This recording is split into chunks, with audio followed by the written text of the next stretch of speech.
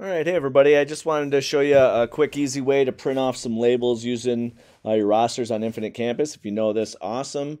If you don't, it's a little shortcut for you, so it'll save you a little time in writing out some addresses for your kiddos. So all you need to do is when you log in, it'll take you to the control center. What you want to do is go all the way down to the bottom where it says Reports. Click on reports, and then you're going to have a whole bunch of options here. The one you want to check is roster label. And then what you want to do is you can choose, what term, what section. In this case, I'm doing Q3, quarter 3, and my advisory.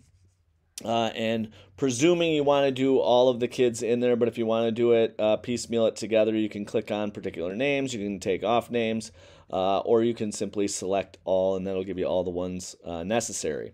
When you're mailing them out, what you want to do is you want to include the private mailing address.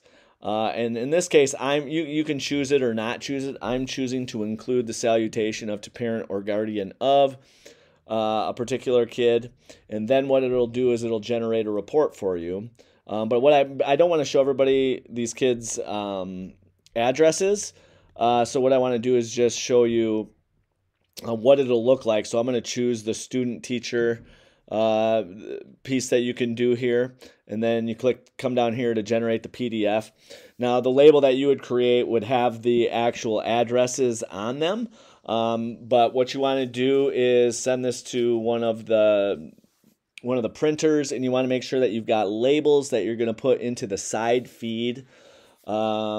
And that's going to be the quickest, easiest way to get all the addresses taken care of for any kids in any of your classes. So I hope this helps you.